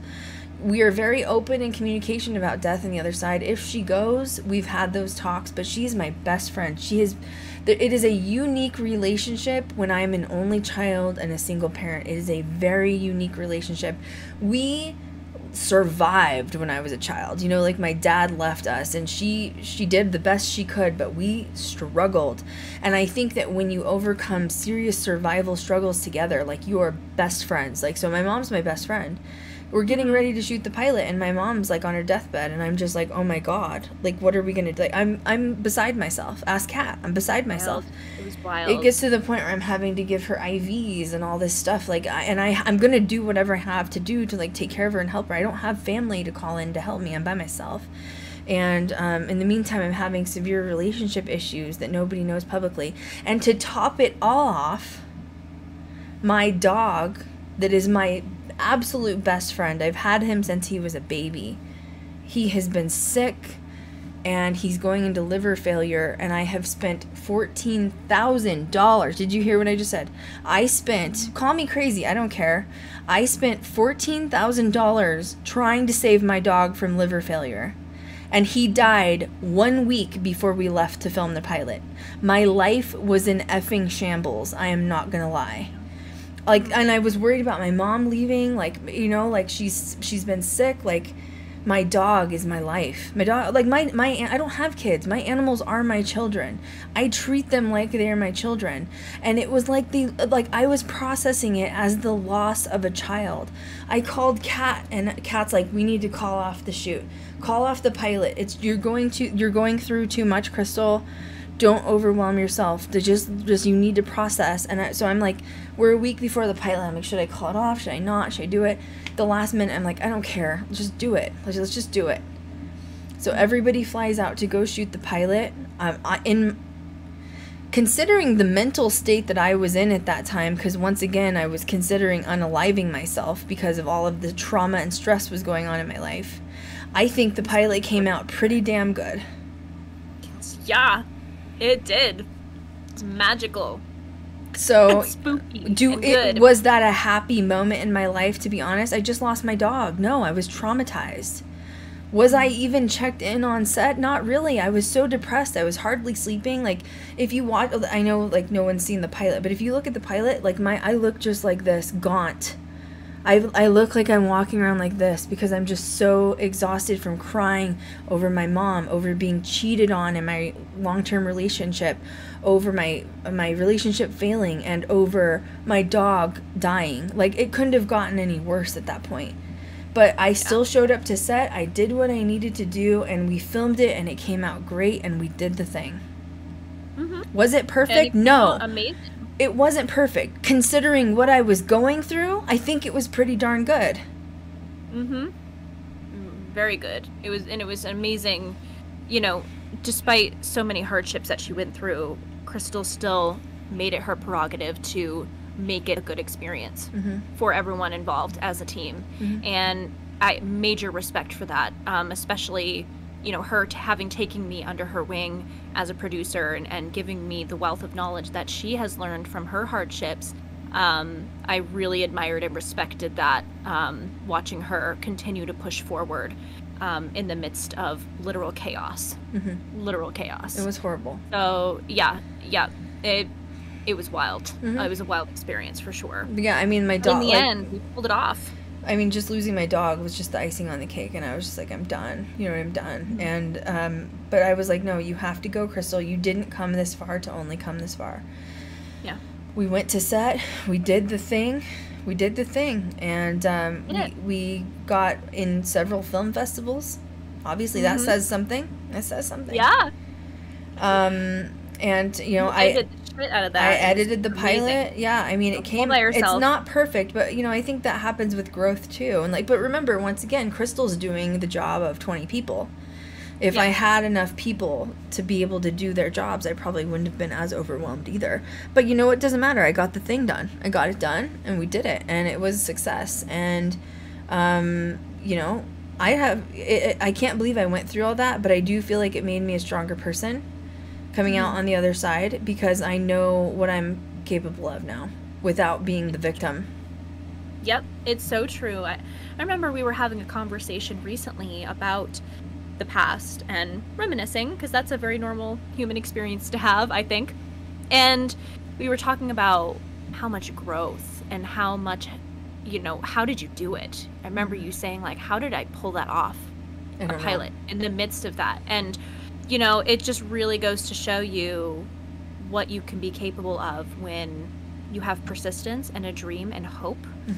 And you know, it's just so admirable, just such an admirable experience. And well, you helped me a lot. I wouldn't have been able to done it. I mean, literally, like, it was just you knew I was, you know, you were picking up the pieces, and it was your first major shoot, and you're like, I've got this, and I'm like, are you sure? You know, like, you do. You know, it's, well, I mean, you know, and the only way to experience it is to just throw yourself into it. And you know, I would never wish any of those experiences on anybody, but I'm grateful for the experiences that I was able to have on set. Well, it's true, because you're going to have hard experiences on set, and I feel like that had to have, just with me being so down with what I was dealing with in my personal life, you can't predict when that's going to when that stuff's going to happen. And I think if you can get through a challenging shoot like that, everything else is a breeze, you know. Like, I think it's meant to be, because not every shoot's gonna be a breeze. Like, there's gonna be weird things happen, but for that to be such a hard one, I think the rest are just like, all right, you know what, we got this.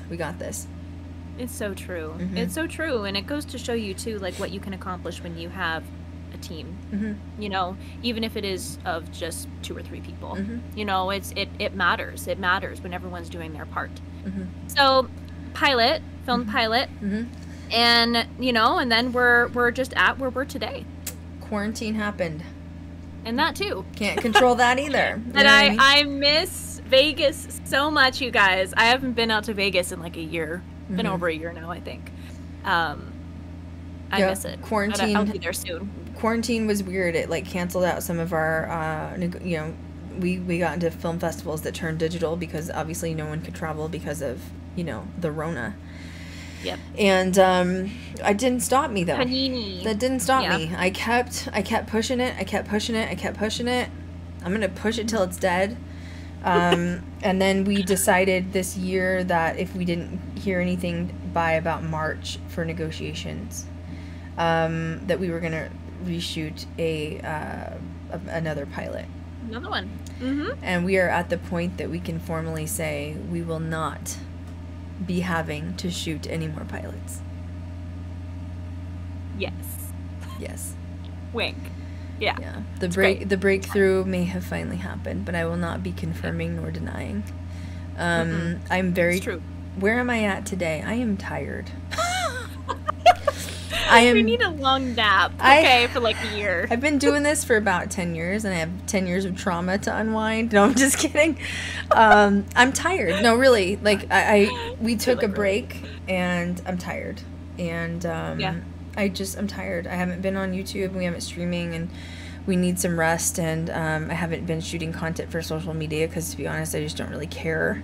I'm back on TikTok, and we're doing that, but I've just needed some rest. It's been a really, really long journey, and a long wait awaiting for this next chapter to finally begin.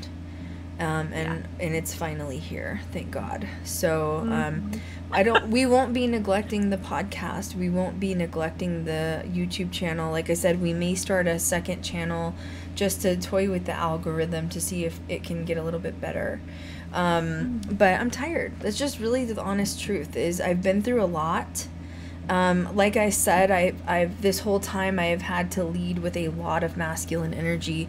I'm sorry, I have to brush my hair. It just feels like it's so hot. It's 113 here, and I just feel like my hair just keeps getting fluffier. But it's like me with the humidity. I got like all these wispies. Saying it's like an oven here. A moment. But I've had to lead with a lot of masculine energy this whole time, and that is exhausting. And I'm in a mode right now where, I've done shadow work and therapy and all this stuff and self-help and self-love, but I'm at a point now where I need to re-find my feminine energy and bring it back in a little bit more, because I don't need to be on... What's a good way to describe this? On defense? Maybe like defense. Yeah. Yep. You're thinking the same thing. Yep. Even with like dealing with Zach, I've had a lot of questions on that. I never wanted him to sign the pilot. I am so glad he did not. If he would have signed it, he would have been in control, and he would have been doing the thing without me. I am so relieved that path did not work out. There is no hard feelings. I just think that I have been leading with masculine energy for too long, and it's now time to balance it back out a little bit. And I think that's why I've been tired, as I'm sort of re-welcoming in the feminine energy, because I felt like I've been on defense for so long. What are negotiations like, Kat? Are they quick? Did they just happen overnight and they're over with? No, they don't. No, they do not. They take months and months and more months and months. Mm-hmm. It's hard. Can anyone just go in and negotiate? Like, is it an easy thing to just do? No, not at all, especially as a woman. You have to go in, like you've said, with that masculine energy of almost like your suit of armor to be on the defense, because they're going to throw a lot of curveballs at you, And that's how it's always been, with any negotiation that you've had. And that's hard to unlearn that, when trying to segue into a misogynistic world. Mm-hmm. So, yeah, the negotiation process is grueling. It's grueling. And you're the only... How many other people have been involved with negotiations? None. Just you. Other than you. Yeah. Yeah, me. So does anyone else... Can anyone else speak on this process? No. No, they cannot. Right. They cannot. It really is its own, like... It's like a being in itself. It's a whole other monster to have to tackle and to deal with. And the waiting is the hardest part. But it's all right, that's part of film life. I can officially say that's part of film life. There's steps of it. You have to first find the person who's interested in you.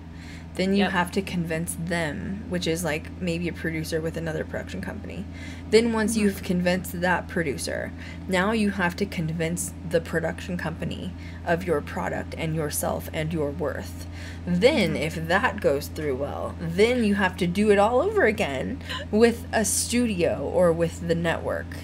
And so it can be repetitive. It takes a long time. You cannot force anyone to hurry up, or you might as well just kiss the contract goodbye. While this is happening, you are in a preliminary contract with said people. Contracts can last anywhere from 2 months to 6 months. When that time is happening, you are not legally allowed to negotiate with anyone else outside of said contract, or you can get sued. Yep. It's a process. That's how it goes. But that's why it's hard. That's why it's hard. I feel like too, like you have so much freedom and like creative expression when you're filming a pilot and editing and like getting excited and then watching the final product and then sending it out. Like, you know, that anticipation's exciting. But I feel like from my point of view, like when you go into the negotiation process and like things happen, you're like, oh shit, this is like actually happening. Like this is, and that's like its own energy. And then when you're in limbo and then you're kind of like in just like the waiting phase, you're like, time slows down. What's happening? And like, you know, like, okay. Well, and then you're on, I'm on call 24/7 when it's You happening. are, absolutely. But in the meantime, as if the negotiations aren't stressful enough, they are watching your every move on social media. You fart wrong, they're going to have a problem with it. They're watching your every move on Facebook, on Instagram, on Twitter, on the podcast. And if you make a wrong move, you're not for them. And it gets intense. It gets intense, and you kind of get scared because you're like, I don't know if I should post anything. You know what I mean? Like, I just don't know if I should post. You overthink it. You do. You know? It's easy to do that. It's very easy to do that because it's, you know, such an amazing opportunity, you know? But, oh my gosh.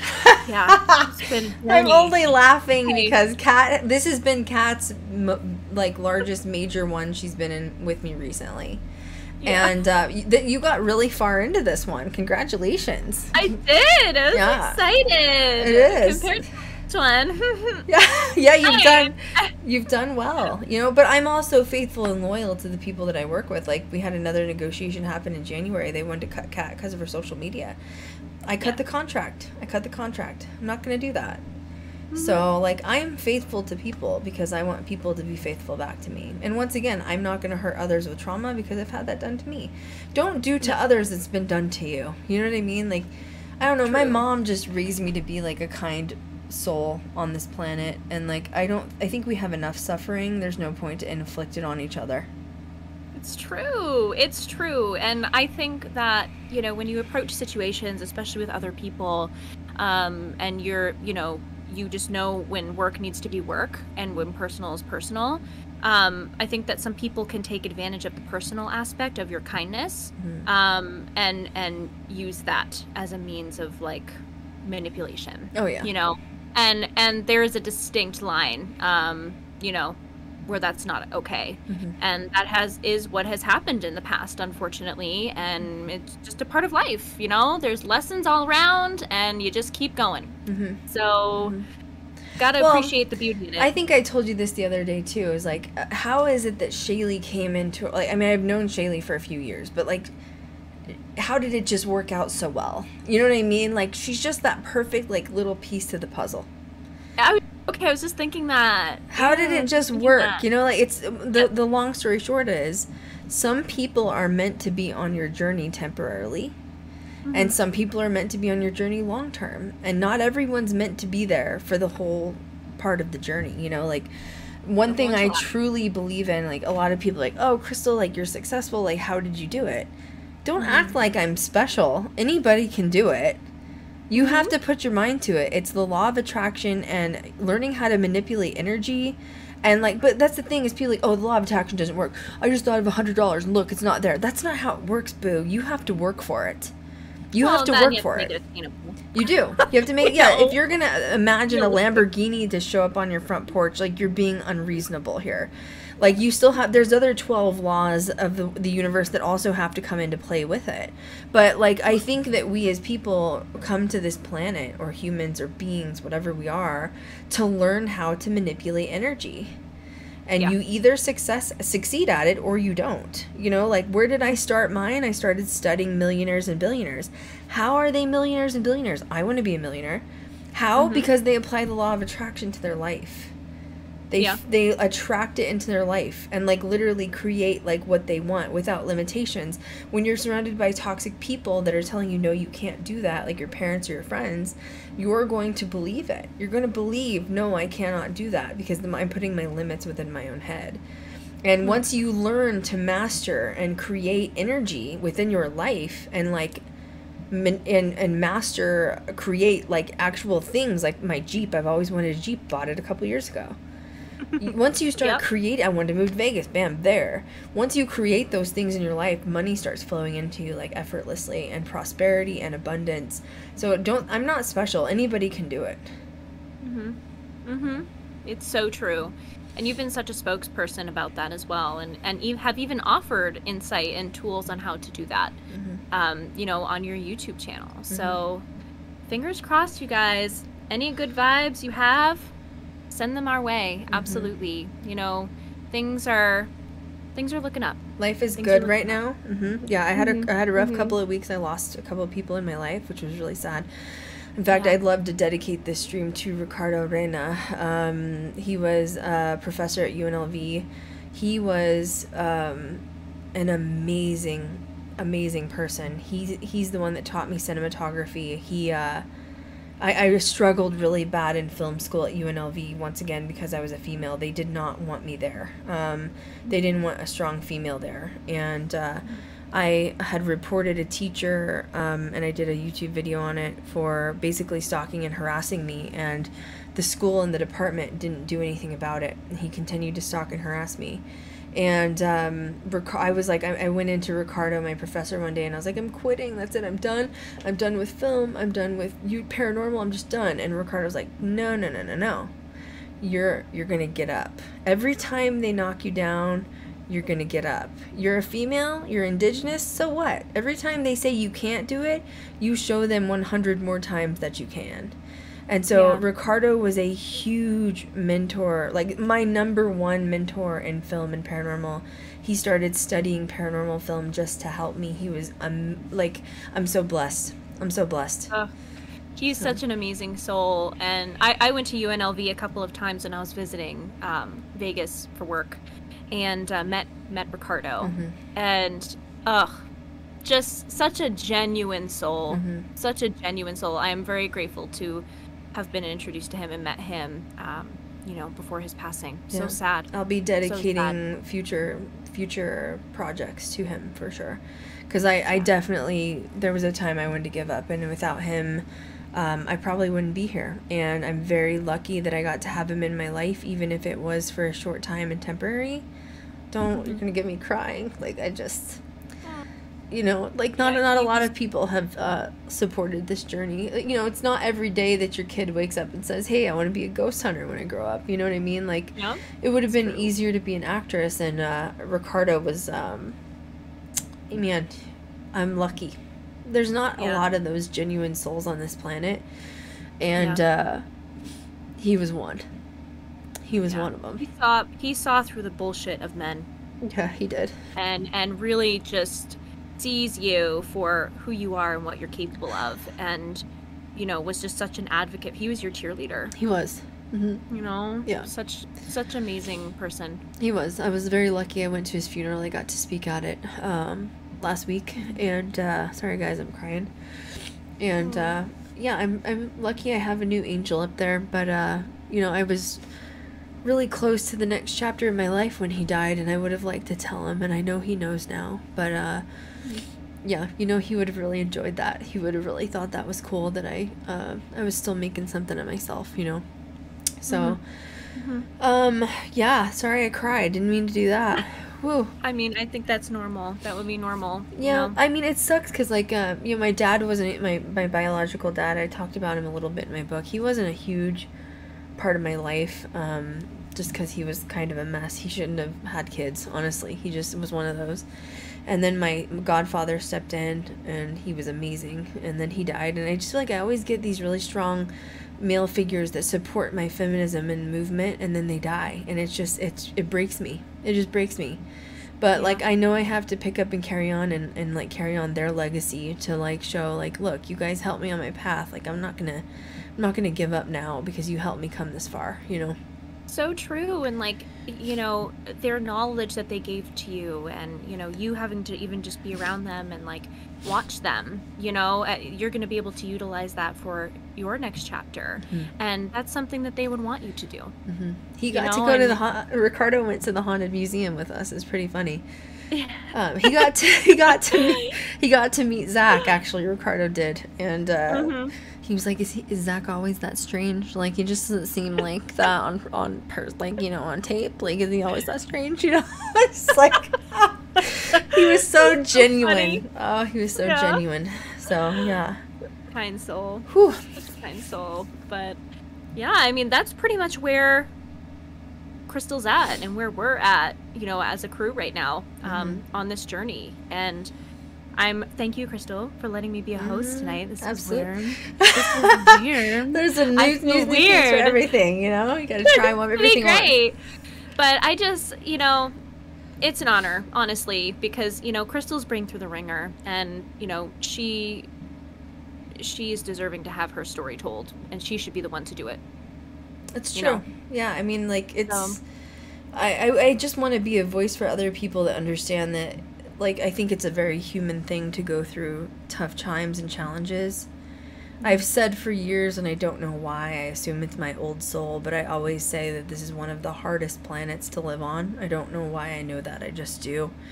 I think that the souls that need the biggest, maybe the oldest souls come here to learn hard lessons, but this is a hard planet, and we go through some really difficult things that we write in our path and our life contracts. And it doesn't need to define you or take you over. It doesn't need to stop your life from progressing in a positive way. You know, like, we all have hard times. Like, I mean, there's other people out there I know that have been through their own... Kat has her own story, too. And just remember to always pick yourself back up. Because, you know, the number one cheerleader needs to be yourself. I have lost 99% of people out of my life who haven't supported my dreams or my path, and that includes family. And I told Kat this the other day, is like, blood ain't always blood. Family ain't always blood. It's not. Family can be a friend, and I mean, Kat and I think we go way back on the other side. Yeah. So just, you know, find your path, stay to it. You're gonna be told no. You're gonna fail. You'll learn from the failures. The failures are good. You have no idea how many failures I've had. And I have needed every single one of them, because every single failure has led me up to this point where I'm at right now. It's true. It doesn't matter how many times you're told no or how many times the door is slammed in your face. What matters is how many times you get back up. And you've always been a spokesperson on that. Also, buy Krystal's book, The Love Diaries. Okay, I just want to put that in there. It's really good, guys. Really. I think we're still wanting to do a stream on this. Yeah, so at some point. That's why I'm doing the shameless plug here to make sure you read it. It could be like a little mini book club on a stream talking about it. You know? I love it. Oh, God, my love life. Oh, Jesus. That's a whole nother drama kit going on, you know? I don't want to talk. And you know what? People always say, like, why don't you talk about your love life? Because I don't want to. Okay? Like, it's nobody's business. Like, you know why? Because you look at the tabloids of, like, Angelina Jolie and Brad Pitt, right? For example. And, like, they're going through some shit. Like, they're going through the divorce. Like, they're going through custody battles. And then you look under the comment section, and everybody thinks they're entitled to a comment on what they should and shouldn't do. And it's like, I don't want people to have that kind of power over my life. So no, I share enough of my life. I share my makeup, I share my Jeep, I share my fashion, I share my paranormal getaways. Will I share my love life? No, it's none of your business. I don't want you talking about me. You know what I mean? Better keep some form of privacy. Yeah. You know, we're still human. You know. Yeah. But this was great. This was a good fun stream. It was good. Thank you guys for tuning in. Thank you, Kat, for being the host. That was just amazing. Fine.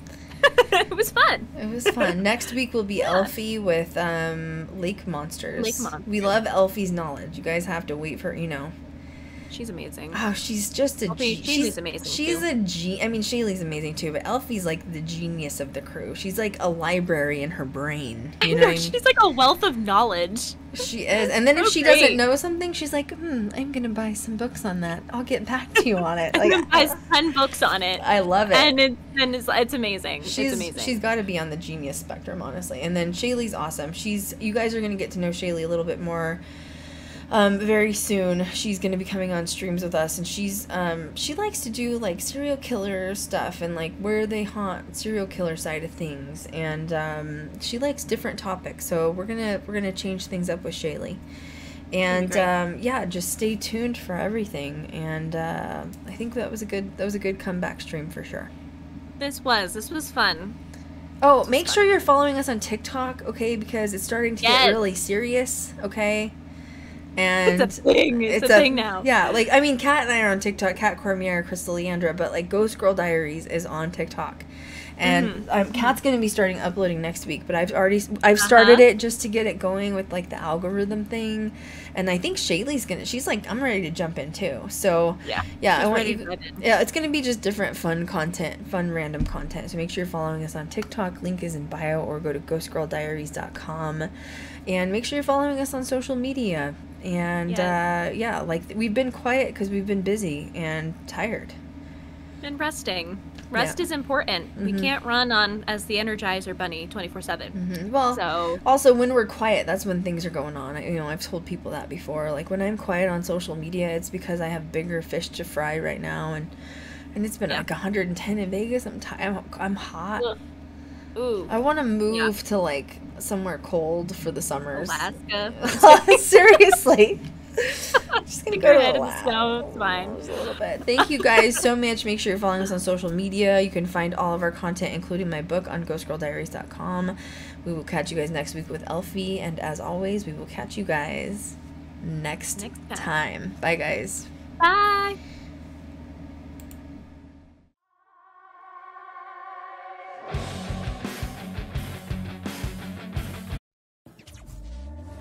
Back from the dead.